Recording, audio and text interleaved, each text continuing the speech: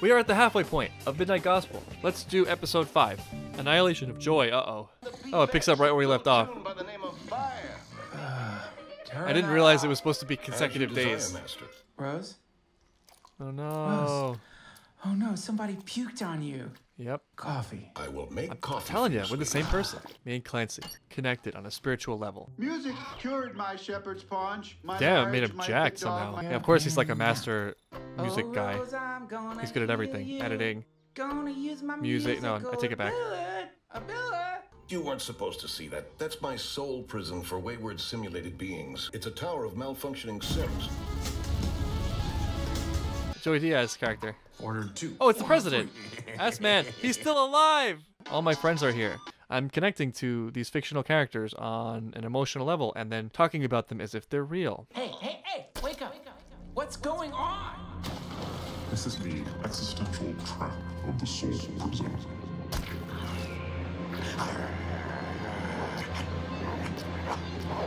I love this style.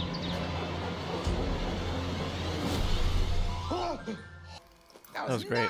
Yeah, it was nuts. I guess that means you'll be coming along for the ride every time Bob dies. It's nice to meet you, Jason. Oh, stop. I can feel it. It feels weird.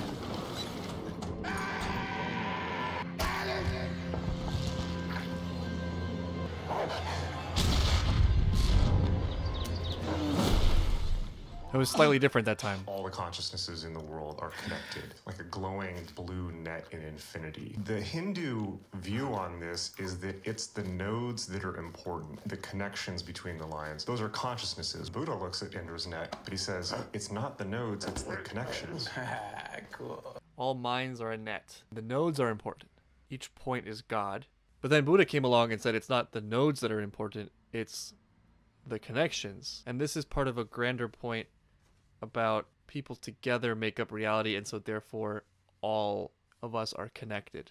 We think that there's something essentially true about reality. You only have the illusion that you're a separate self because it's a point at which a network converges. The way that I've experienced this is on DMT. I did a tremendous amount of DMT while engaged in sexual antics with multiple people. Wow. On DMT? What is wrong with you? I find that hard to believe. One thing I've been thinking about recently, and this is a meta comment, we tend to believe people who speak with authority and with confidence. A lot of times people who know the least are the most confident in their knowledge. And they tend to talk in this very like knowledgeable tone when actually they're kind of all over the place and they're not really hitting at meaning or like hitting at value. I mean, I'm probably guilty of that too. I'm very, very distrustful of this guy. Suddenly, on an instinctual level. Basically, the sex part stops during the DMT experience. Okay, but, you know, but in between, you're having sex. Buddhism is a Hindu heresy, and the Nepalis merge them both, create this like psychedelic megazord. A what? And what's that called in Power Ranger? I was praying that you had just added to my lexicon of some fucking new spiritual term called megazord. Power Rangers, yeah. The Power Rangers can be a spiritual Sanskrit. experience. So, Action boy now! Ever play kick the can? Mr. Spoons. Break it down, Mr. Spoons. and the whole dream of your life that you thought was real was just a dream until you wake up and say, oh yeah, it was just a dream. Personally, I'm skeptical of things that encourage you to deny your biological existence. Again, it's one of those things where it's kind of like, yeah, maybe. I think that it might be more worthwhile to learn how to live as what you are, rather than trying to deny your existence and live in kind of this heady world where it's like, well, we're all energy, we're all spirits, life is an illusion. It doesn't do anything for me. I mean, let me know if you feel like I'm missing something. Whatever this experience is, we think it's real, and we think that we are somehow inherently real, and it's a case of mistaken identity. No, This it is Buddhist real. perspective, It is at real. least. So from this perspective, It's as let's real as it consider gets. any spiritual practice that's like trying to get to something. Wake up! It's just a game. You're trying to add experience points to a character that doesn't fucking exist. You've been playing this freaking game for like 20 hours straight. I strongly disagree with this guy. I think this is the wrong track. The ideas that the show has been presenting so far have been about reflecting on what you are, honestly, and accepting that, and then that will set you free, and that has a beauty. What he's saying is, actually a form of denial, I feel. It's denying that you're a biological being, that you're a human, denying that it actually matters, and denying that you can make things better. I think that's the wrong message. Imagine a game. Some people will play really hard and try to win. Other people will say, well, it's just a game, it doesn't matter. Both have their moments. But I think often people who follow the path of it's just a game, it doesn't matter, it's actually a form of sour grapes. It's like life is not working out for them. They don't know how to make their lives better. They don't want to meet suffering. So they just deny the importance of their own lives. So rather than try to meet life and try to make it as good as they can and try to live as a good person, an open, honest human being who experiences things and has joy and pain and suffering and all the range of human experiences, they take the stance that, well, we're just not real. For me, that's so deeply unsatisfying. Now, I know this guy is probably not the best representative of this school of thought, so I'm sure that someone who actually knows a lot about this hearing me talk will be like sickened by what I'm saying because I know so little about it. But there are a lot of people I feel at this level, like they take some aspect of Buddhism, I guess. In a way, they're making it superhuman. For them, it's an escape for pain. That's my reading of it. I think rather than trying to deny your own existence, you should try to meet it honestly. This guy contradicts himself because he talks about how people don't realize that trying to attain something spiritually is like grinding in Warcraft. The fact that he's even measuring that as fruitful or not fruitful shows that he thinks about it in those same terms, that he's trying to gain too. You can't really get out of that. You can't escape that wanting something from it. Or if you can, it's very difficult, and I don't think this guy has gotten there. The fact that everything is impermanent is a cause of suffering. Yeah. Right? Old age, sickness, and disease, and death. Yeah. Bob, you doing okay, man?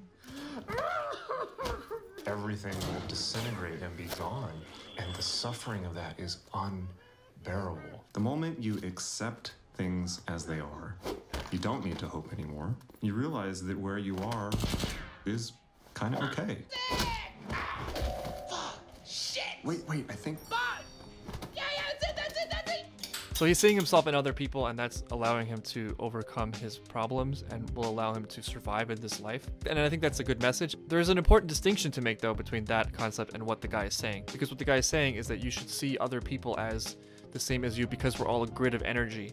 Whereas I think that's actually a very weak way to look at it. I think that more powerful is that we should see other people as the same because actually we're all human beings. Why this denial of humanity? Why must we deny who we are and our physical states in order to see people as the same as us? I think you can recognize people as being separate from you and still appreciate them. We exist at a functional level. And so I think the key is not to see us as like these, I don't know, astral beings or whatever, but just seeing someone as a human being like you. For me, that's more powerful. I think this is the Buddha who says there are many roads, one path, something like that. The meaning being that there are many ways to kind of come to the same conclusion. So maybe we're doing the same thing in different ways, which is fine. But I don't know why it always touches a sensitive nerve in me when someone tries to deny humanity. And I think if you really want to have open eyes, you have to open your eyes to humanity as well and not create this fantastic picture that we're just spiritual beings without flesh and bodies. Now, the hopelessness sounds really rotten if you haven't really explored just how much you've been using hope as a flaw.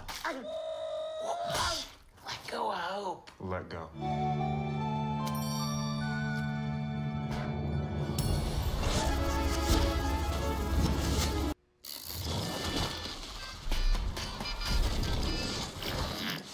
Alright, so he learned his lesson, so he gets to exit. What was his charisma points? I'm into charisma points in this show, like Dragon Ball Z fans are into power levels. 3 charisma! Oof, it's over 3. Watching my cellmate cry as I sprayed hot piss in his gouged out eyes. Music is so interesting in this show. There's the net. We're all just nodes on a net.